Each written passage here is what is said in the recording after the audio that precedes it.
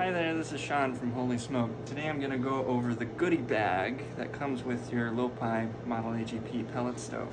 So in the goodie bag you've got a number of different things. You've got your owner's manual, your operation manual here. It's also the installation manual. Let me flip it to the cover page there. On the first page, when we do our installations, we always fill out some information here. Serial number of the unit, installation date or purchase date, and then our information. Now, the first portion of this is all installation, and then about midway through this, we get into operations. So that's on page 21. And this is going to go over the controls of the unit, how to start it the first time you light it and curing the paint. It's going to go over the different modes like thermostat mode or T-stat mode, and just all the different controls. It's going to cover maintenance as well. It has a little bit of troubleshooting in here. It's just overall a really great manual with lots of really helpful information. So always recommend reading through this. There's one really good important page here, and that is the maintenance page, so stove maintenance. They actually have a maintenance schedule in here for you, so you can see there's a weekly, monthly, and yearly. As the consumer, really, you're going to be focused on the weekly maintenance, or every 5 bags of fuel is what they recommend.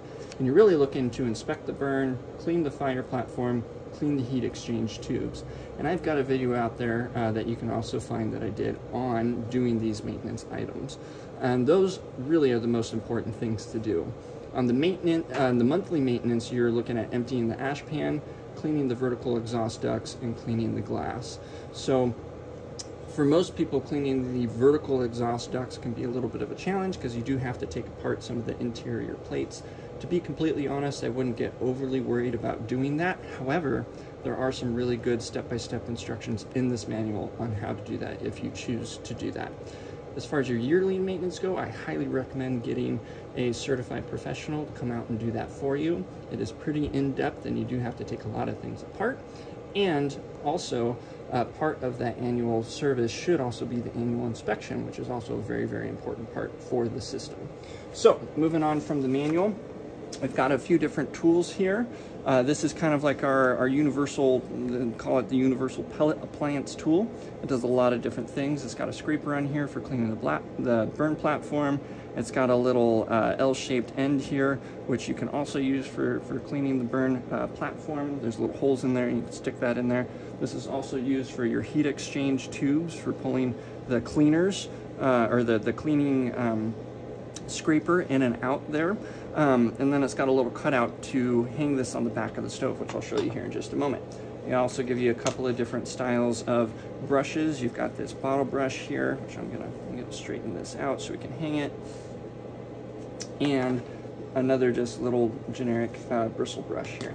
You also get a couple of fuses. These are fuses just in case the power were to go out and then on, or you get some kind of power surge. Sometimes you'll have a fuse that will blow. The way you can tell is if you're not able to turn the unit on, there's no power going to it, or not going through it rather, sometimes can be a fuse. So they give you a couple extra fuses. That comes in the goodie bag. They also give you an extra burn platform clip. This clip is what holds the burn platform in place, keeps it from sliding forward. I can't show that to you right now because, well, we've got a fire in this particular unit, but they give you an extra clip for that.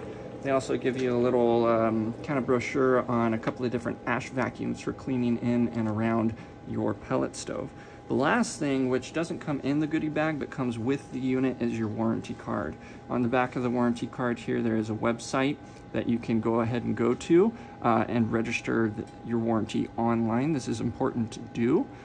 If you're interested in what the full details of the warranty are, you can actually find that in the back of your stove manual.